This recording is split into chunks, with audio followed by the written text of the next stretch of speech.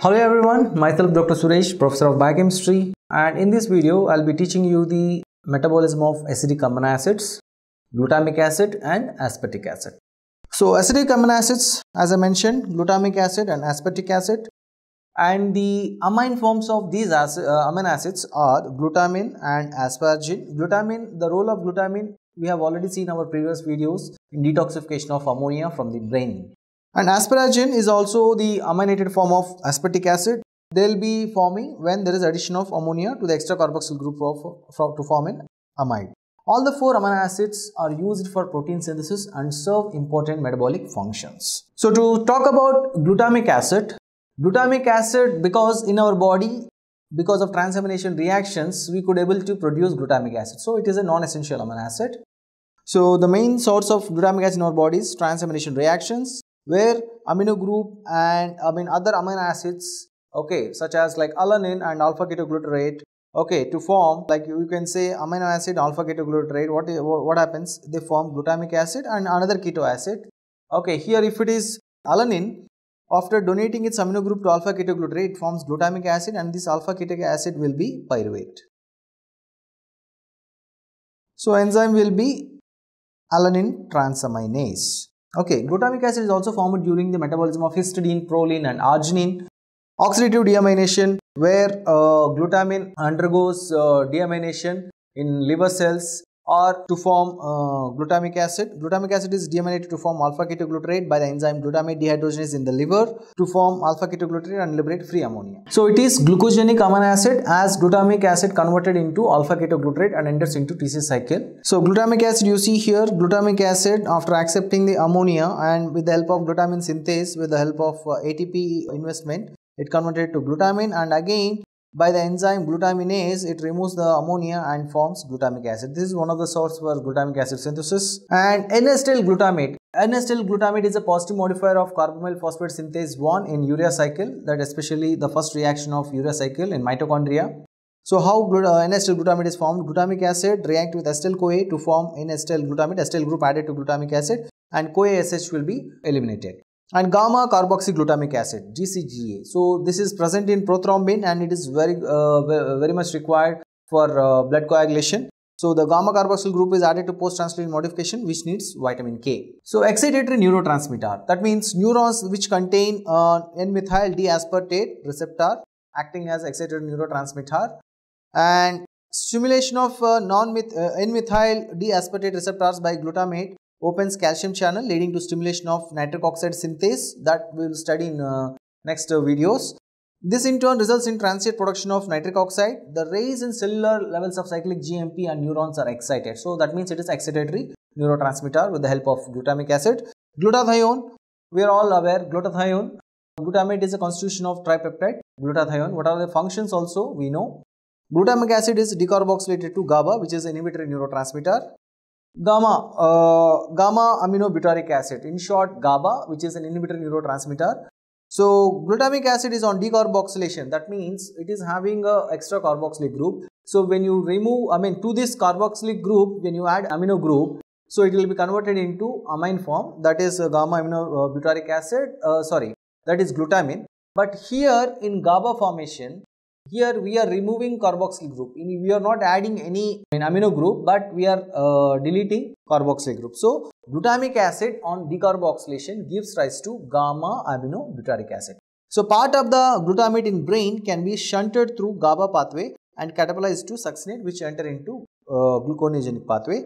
GABA is an inhibitory neurotransmitter because it opens chloride channels in postsynaptic membranes in central nervous system. Pyridoxal phosphate. Both the formation and catabolism of GABA requires PLP, right? So that is the importance of water-soluble vitamin B6, and B6 coenzyme form is PLP. So therefore in pyridoxine deficiency, GABA formation is reduced. So the inhibitory neurotransmitter, since GABA is inhibitory neurotransmitter, a low level of GABA or deficiency of pyridoxal phosphate will lead to convulsions. Sodium valproate, which inhibits GABA oxidase, is used in treatment of epilepsy. Congenital deficiencies of GABA aminotransferase and succinic semialdehyde dehydrogenase are reported but are very rare. So when you see the diagrammatic representation how glutamic acid is metabolized, so glutamic acid converted to gamma aminobutyric acid GABA by decarboxylation. So here CO2 has been removed. You see here CO2 has been removed, which is a PLP dependent, and this GABA converted to succinic semialdehyde, and succinic semialdehyde converted to succinate and enter into TCA cycle and it enter into gluconeogenic pathway. So glutamate decarboxylase, GABA oxidase and succinate semialdehyde dehydrogenase. Next, so the amide form of glutamic acid, that is glutamine. So glutamine, it is again glucogenic amino acid, is synthesized from glutamic acid. The amidation of glutamic acid to glutamine is catalyzed by glutamine synthetase.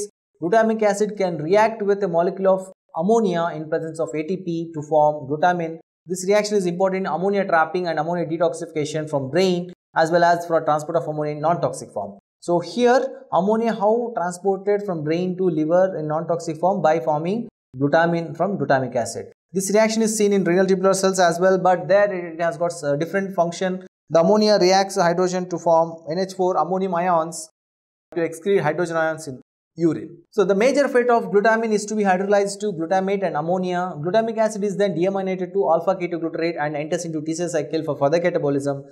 The nitrogen atoms 3 and 9 of purines are derived from glutamine. So glutamine is a contributor of 3rd and 9th nitrogen atom of purine ring. So glutamine is also the source of 3rd nitrogen of pyrimidine, and glutamine is the source of amino group of guanine and cytosine. Glutamine is a conjugative agent in production of phenylacetyl glutamine. Glutamine also donating the amino group of amino sugars and amide group of nicotinamides. Next, coming to aspartic acid, it is also a non-essential glucogenic amino acid. Aspartate on transamination give rise to oxaloacetate, which enters into TCA cycle. That's why it is glucogenic in nature. Aspartic aminotransferase is the enzyme to convert the amino group of aspartate to alpha-ketoglutarate to form oxaloacetate. So AST here you the enzyme, it is also a PLP dependent. You see here aspartate plus alpha-ketoglutarate converted to oxaloacetate and glutamate.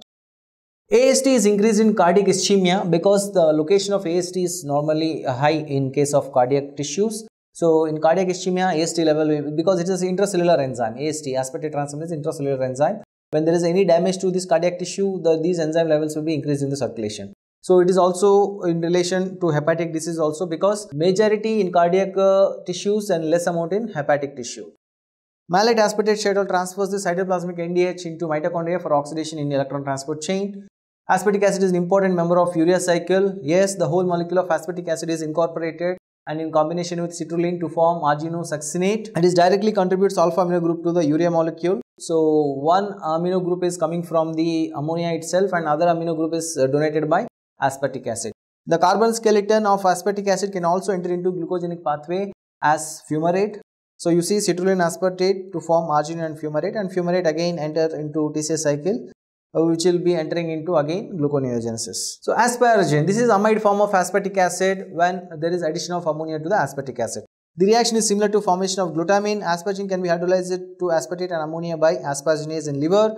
L-asparaginase is an anti-cancer drug against leukemias and lymphomas because the cells which cannot synthesize asparagine, the enzymes will destroy the available asparagine in the blood, so cancer cells will die. Asparagine is glucogenic amino acid. So when you see the reaction, aspartic acid, how it is converting to asparagine, similar to glutamine synthetase, there also ATP is required. So N of glutamine and aspartic acid converted to asparagine, and asparaginase will convert asparagine to aspartic acid by removing amino group. So this is the overall picture of glutamic acid and aspartic acid and their wide distributed functions. You see here glutamic acid converted to glutamine, it is a reversible thing. Again conversion of aspartic acid to asparagine, this is also reversible thing. So the wide functions, so what are the contributors of glutamic acid? Histidine, arginine, proline. Okay, and from glutamine also you can make a glutamic acid. And what are the functions? Glutamic acid will be incorporated in proteins in making of glutathione and making of inhibitory neurotransmitter GABA, and transdeamination reactions, ammonia from all amino acids, and making of urea formation. Glutamic acid play a major role. Okay, and alpha ketoglutarate entering into TCA cycle and making glucose. So again, glutamine is also having variety of functions like in protein synthesis, trapping of ammonia in brain, urinary ammonia, purine ring formation, pyrimidine ring formation by donating 3rd and 9th nitrogen of purine and 3rd nitrogen of pyrimidine, guanine, cytosine making, detoxification reactions, hexoamines. So all these functions related to glutamine. When you are coming to talk about aspartic acid, It is glucogenic in nature via fumarate formation, and it involved in urea cycle. Whole molecule of aspartic acid is incorporated in urea cycle, and making of pyrimidine ring by contributing carbon 4 and 5, 6 and nitrogen 1 of pyrimidine ring. Purines of first nitrogen and amino group at 6th carbon has been donated by aspartic acid. Incorporation into proteins, and when you're talking about asparagine functions, it is involved in protein biosynthesis and trapping of ammonia in brain as well, along with the glutamine. So that's all the overall picture of acidic amino acids in our body. Thanks for watching. Thank you.